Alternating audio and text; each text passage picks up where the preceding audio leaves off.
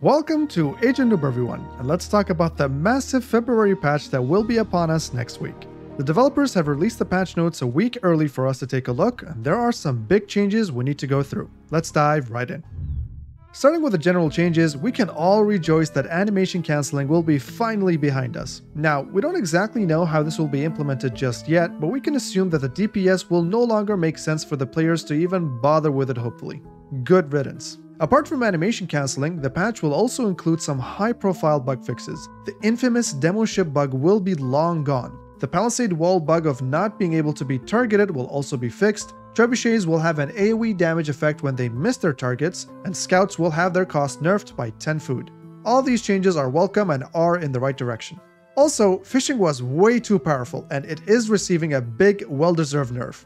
Both shorefish and deep fish are halved from 1000 to 500 and 2000 to 1000 respectively. Furthermore, the fishing ships' harvest rates have also been decreased from 0.75 to 0.66 and from 1.1 to 1.0 for shorefish and deep fish respectively. Hence, fishing will now last half as long and will be slower to gather from overall. Another OP aspect of the game was siege, and it's great to see that they're finally being addressed, as there's a long list of changes coming next week.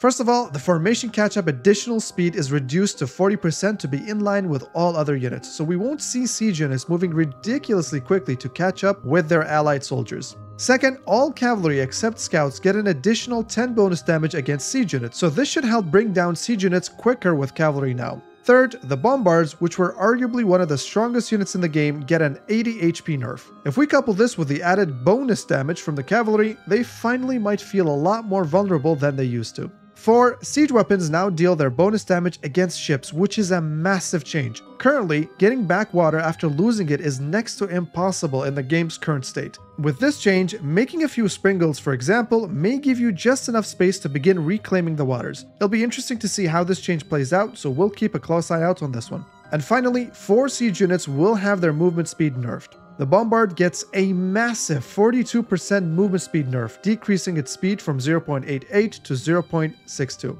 Other changes aren't as drastic, but they are significant. Springles will move 14% slower, Mangonels will move 17% slower, and the Nest of Bees will move 16% slower. Overall, great changes across the board, as everyone was in unison that siege units were simply too fast in the game. We don't really see any mentions of other siege units in the game, such as the Culverins and the rest, but we'll see how those pan out next week. Alright, let's now move on to the civilization-specific changes, starting with the Abbasid Dynasty. The Abbasids are stuck with a constant age-up time due to its unique House of Wisdom mechanic, so the developers are buffing that by 15 seconds for each age. Overall, I think this is a good change, though I personally would rather have some sort of mechanic that gives the player a choice in this. For example, you could pay more resources or garrison villagers in the House of Wisdom to speed up the age-up time to give a cost-benefit mechanic like the rest of the civilizations. Apart from that, the Abbasids also share some changes with the Delhi Sultanate in the next few ones. The explosive Dow's range is now the intended 2 instead of 1, so with both of these bugs fixed for the demo ships, we should finally see some normal explosions on the seas. Also, Dow's damage will be increased from 8 to 10, which is vital as they were possibly the most underwhelming so far. Water still has a lot of work to do, so the developers will have to keep those incremental changes coming to fine-tune it with time. Interestingly, we also see a significant buff to berries, as their harvest bonus is increased to 35% and berry carry capacity to 13, up from the previous 10. This change could completely change build orders, and sheep versus berries in the early game will be an interesting choice for both of these civilizations.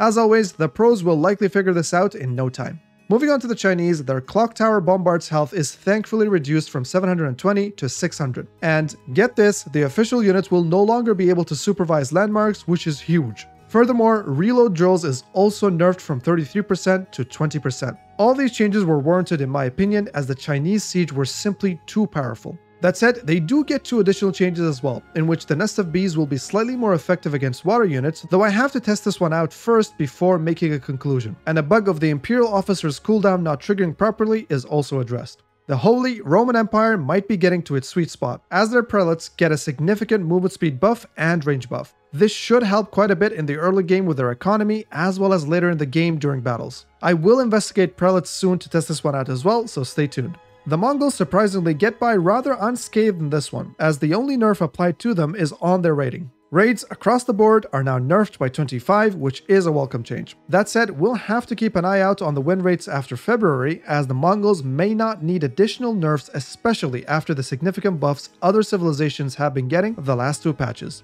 And finally, the Rus have just one change, and it's the same as the Chinese one. Their reload time buffing technology from the High Armory is nerfed from 33% to 20% as well.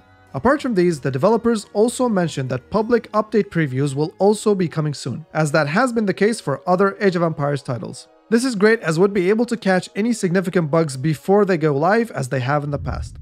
Well, that's pretty much all you need to know about the upcoming February patch that is slated to come out sometime this week. With this patch, as well as the spring update slated for April, Age of Empires 4 will be in a decent spot, as the majority of the pain points will be addressed. Overall, these are great changes, and I hope the developers continue the frequent updates to keep the game fair and fresh. Finally, if you'd like to keep up with all things Age of Empires, please consider liking and subscribing to the channel to not miss out on any future videos. As always, thanks for watching everyone. Don't forget to torch up siege units with your cavalry after next week's patch, and see you all in the next one.